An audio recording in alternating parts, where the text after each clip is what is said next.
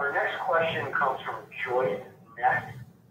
And Joyce asks, what are advantages and disadvantages to cement versus non-cement knee replacement? Great. Thanks, Joyce, for bringing that up. So that's something that that sometimes gets brought up in clinic, and often patients will come in ahead of time with that question. And cementation is up till now, and I would say even including now, is the gold standard for fixation of your knee replacement. Okay, cementation works. It kind of works like a grout on your tile floor. We rely on that cement or that grout to actually get into the porosity or the holes inside your bone, and that cement also bonds to the backside of the implants that we use, and it holds it stable, holds it rock solid for a long, long time. But if you've ever had cement or tile floors for a long period of time, eventually you notice that maybe a tile loosens a little bit, it rocks a little bit.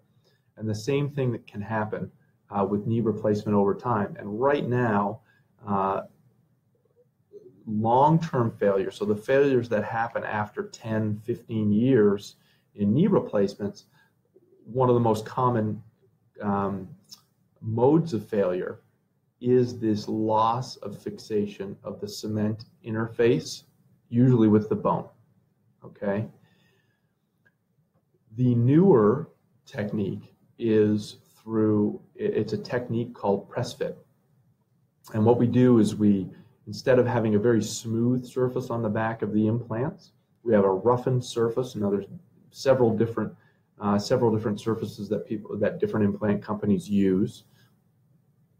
And the idea behind it is that if we have that roughened surface, just like in hip replacements, your own bone will grow to the back side of those implants. If that happens, we think in the future that it acts more like a lifelong bond. So much less likely to loosen over time than the cement implants are. There are a few, at this point, there are some gray zones for this press fit technology for knee replacements or hip replacements, but mostly knee replacements at this point. We think we know who good candidates are, but there are still some people who have early failures or early loosening of that implant that require early revision surgery after that press fit. So that's some of the con associated with that press fit technology is maybe earlier revision. So within the first couple of years after surgery, if your bone doesn't actually grow into that implant. So you can have an early failure with those implants. But again, Joyce, the components are getting better and better. The answer is we probably still don't know what the best surface is to use. Now, there's better implants on the market than others, but I still don't think the winner is out yet in terms of the implant. So I think some of the cons are that you can have an earlier revision because of loosening, and also we don't know what the best implant is to use for those patients who, even if we do think would be a great candidate for that press fit technology. Okay.